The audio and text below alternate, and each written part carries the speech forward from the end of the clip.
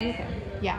So if you pull your left arm back and you reach your right arm forward, okay? So start in that starting position. So as you have left arm back and right arm forward, stay there, don't move.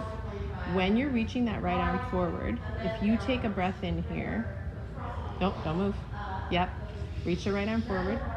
If you take a breath in here, you're going to feel that breath like on the back of the shoulder on that side. Then as you breathe out, you're going to row and reach at the same time. And as you breathe out, you should feel like the abs on this side of the body start to fire. Good. And then good. And really, really reach, like let the shoulder blade come around the body. Good. That's it. Nice. Stand nice and upright though.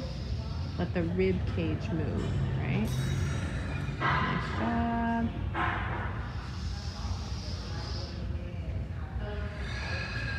Nice job. Okay, then we'll switch sides. So now the right leg is going to be forward. That means the right arm is going to be back. Good. Nice job. Reach that left arm forward. Yeah, there you go. And now reach the left. Yeah, there you go. So the whole time just kind of getting the rib cage to unglue a bit.